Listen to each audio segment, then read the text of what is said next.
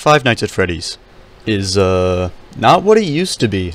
Whenever I think of Five Nights at Freddy's, I think of what it was.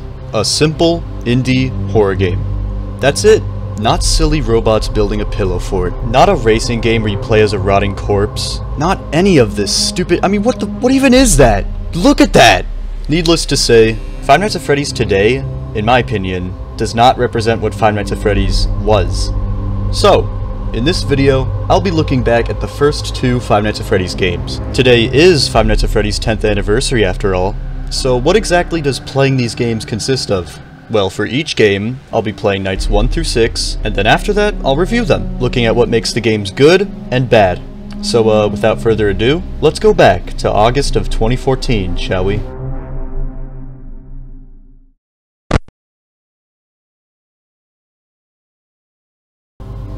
Five Nights at Freddy's, everyone. Yeah, get out of here, buddy. Okay, so, nothing happens until 2 AM on this night. So you could literally just sit here and do nothing, and you'd be fine. So that's exactly what I'm gonna do. I'm gonna sit here for what, 3 minutes? That's how long it takes?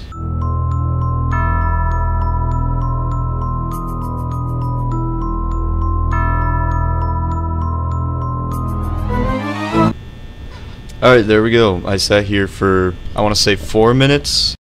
But yeah, as you can see, I'm fine. Nothing happened. Yeah, back to waiting.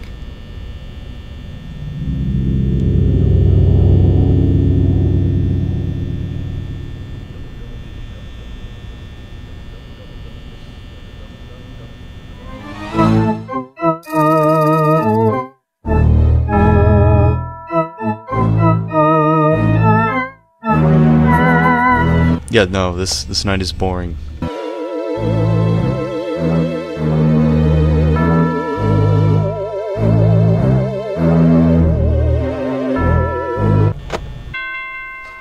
And there you go.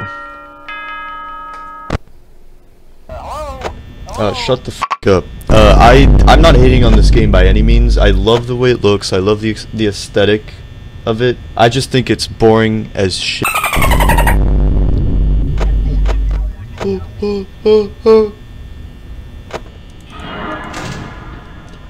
Now that's scary. That's scary. Ah! Oh my god! Fuck. If I just sit here and I don't flip up my camera, I'm fine. I see why people are so scared of this game, I mean.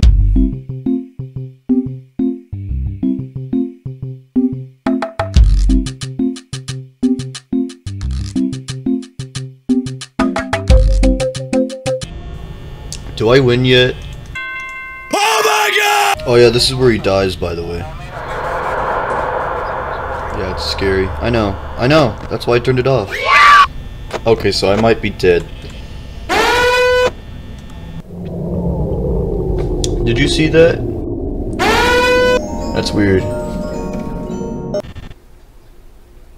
Uh-oh.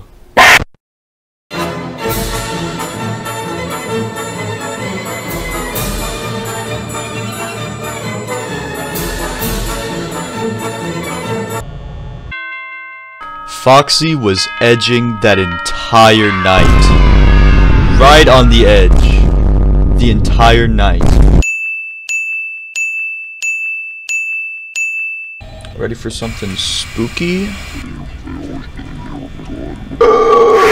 You know, sometimes I forget that FNAF nights, at least in this game, are 9 whole minutes long.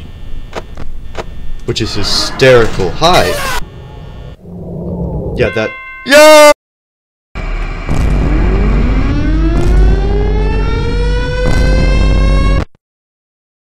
Night 6. Why would I come back?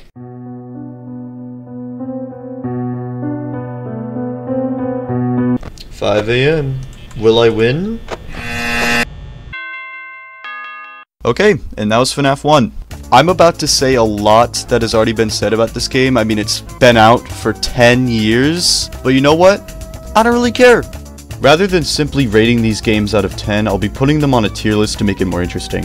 Alright, one thing this game really does right is its atmosphere, specifically the sound design and visuals. The sound design, very good. Examples being the otherworldly ambience that plays throughout the night, the animatronic footsteps getting closer and closer, the carnival music, Foxy humming, whatever this is, all really good and add to the atmosphere. And the visuals, very creepy. I like it. One good example I can really give of this is how dark the place is on the cameras and how seemingly lifeless the animatronics are. It's a constant reminder that you shouldn't be here, and this is a side of the pizzeria that you normally don't see. Again, adds to the atmosphere really well and very creepy. Alright, now for the part that makes this game, well, a game. The gameplay. I think it's good, I just think after a while, it can get pretty repetitive. You can beat the entire game, including its hardest mode, by doing this simple strategy. Check left door, flip camera up. Check right door, flip camera up again. And then just repeat that throughout the night. That is the entire strategy. And it works because you're fending off both Freddy and Foxy no matter what camera you're watching, and the doors fend off Bonnie and Chica. Simple as that. It's repetitive. So in my opinion, FNAF is getting an A tier. It's not quite an S tier, but it's still really iconic and a great introduction to the franchise. It really set the bar for how good a FNAF game can get. But yeah, pretty scary, that's about it. See ya.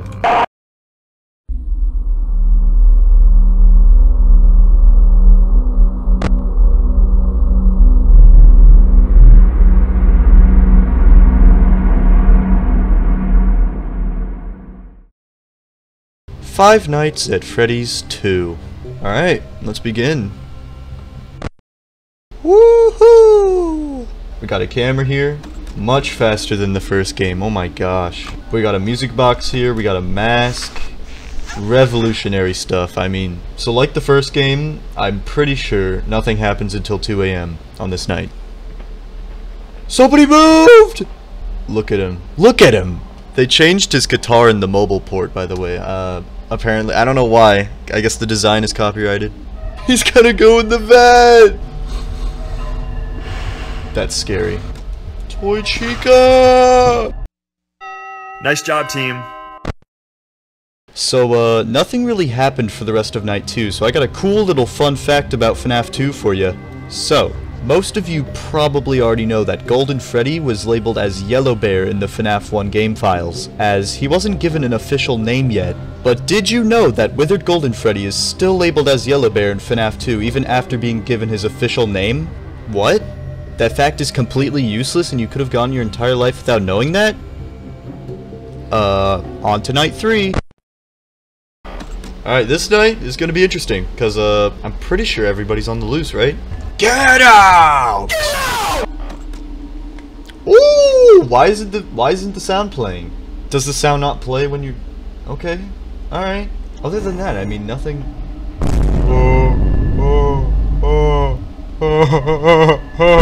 I'm about to run out of flashlight battery. What is wrong? It's not even... We're not even close to being done. Alright, we are conserving power from now on. Are you serious? Oldest trick in the book, and I fell for it. Travis Scott! It was bound to happen. I mean, I was about to run out of power anyway. Ooh, no. Ooh! Ooh! You really thought you were about to get me. 5 AM, come on, come on, come on, dude. Oh my god, it's Chica. Goodness gracious, who is in the vents right now? Oh, dude, there is no way he's getting me. What do they want with me now? Oh, it's William Afton. Night 5. I mean, hey, it's 5 Nights at Freddy's, right?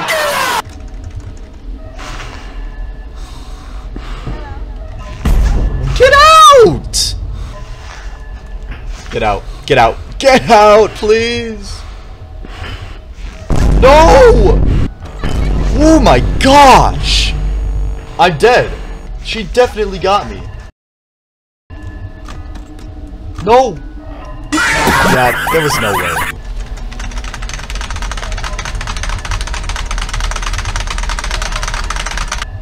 Oh my gosh! I wasn't expecting him to come in here. What? Put the mask on! What? Oh my gosh. What was that? I hope I just win. Come on.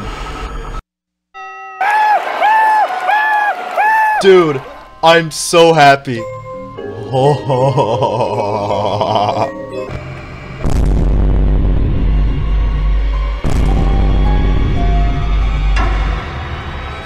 This is gonna be rough. Night 5, I barely got out.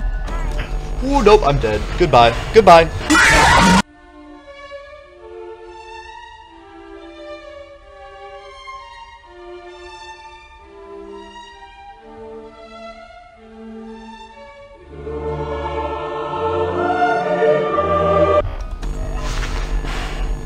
Yes! Let's go!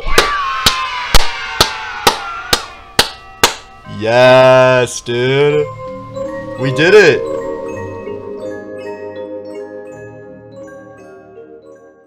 For many people, Five Nights at Freddy's 2 is the best FNAF game. There are also people who say they hate it, and it's the worst in the series. And while I do disagree with the notion that it's the worst in the franchise, I do see why people would think that. The game does have flaws. To those of you who absolutely hate this game, I'm sorry, but I like it, and I'll be going into why I like it. For starters, it pretty much took the concept of Five Nights at Freddy's and went wild with it. It added more characters, introduced new mechanics, and so much more. Unlike FNAF 1, FNAF 2's gameplay is not repetitive. Because rather than having the doors be your only defense against the animatronics, instead you have a flashlight, a mask, a music box, and no doors! Because I mean, come on, who needs doors in a FNAF game when you have these things? FNAF 2's gameplay is often criticized for its difficulty and for its mechanics just not being that great. First of all, and this is just kind of a personal preference, but I like the difficulty spike. I like not having to wait for the animatronics to slowly creep up on you. For a first-time player, I could totally see why it'd be hard to get into this game.